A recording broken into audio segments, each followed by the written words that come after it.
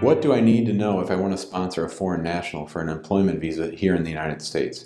Hi, I'm Jim Hacking, immigration lawyer with the Hacking Law Practice, practicing law out of our office here in St. Louis, Missouri. We have a lot of people contact our office, both employers and employees, and there seems to be some confusion about what kind of jobs are available for an H-1b employment visa. The H-1b visa, of course, is the visa that allows foreign nationals to work in the United States for up to 6 years in a specialty occupation. And that, my friends, is the key word, specialty occupation.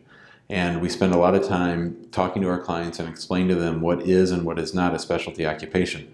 Now, you can't just get a list of jobs and assume that some are and some aren't specialty occupations. There are some guidelines and some rules that govern this. And so the main question when you're thinking about an employment visa is whether or not the job requires a college degree.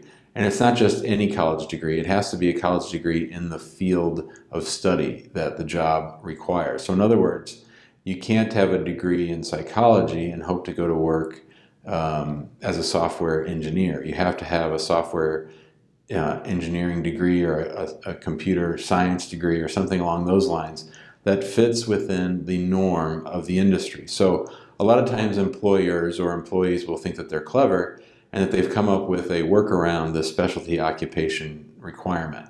So sometimes the beneficiary of the visa, the person who wants the job, might not have the academic credentials to qualify for the particular specialty occupation's educational requirements. And so they try to be cute and clever, and the employer says, well, sometimes we allow non-degreed people or people that don't have a specific degree to fulfill this position.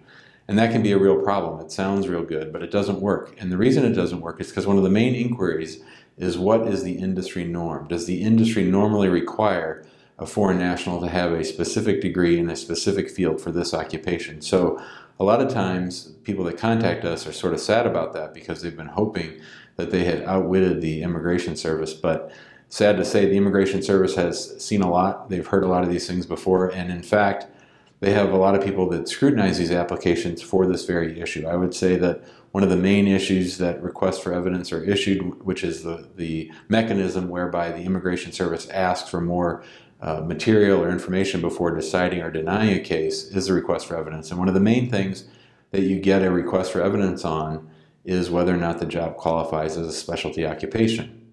The further outside the norm of positions and professions that the USCIS is used to giving H-1Bs for, the harder it's going to be for you to get an H-1B through the specialty occupation category. So you're going to have to show that the beneficiary has the academic chops, the school history, and maybe the work history to fulfill the posted position. If you can't, you're going to have a real problem. So with any kind of job, you need to make sure it's a specialty occupation. It can't be something menial.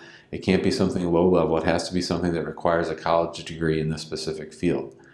And so if you have any questions about specialty occupations or you need some help analyzing whether or not an H-1B is the visa for you or for one of your employees, make sure to give us a call at 314-961-8200, or you can email us at info@hackinglawpractice.com.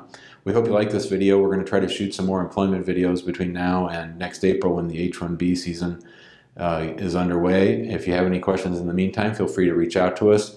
If you like this video, please be sure to like it on the like button below and subscribe to our YouTube channel so that you get updates whenever we shoot one of these new videos. Thanks a lot. Have a good day.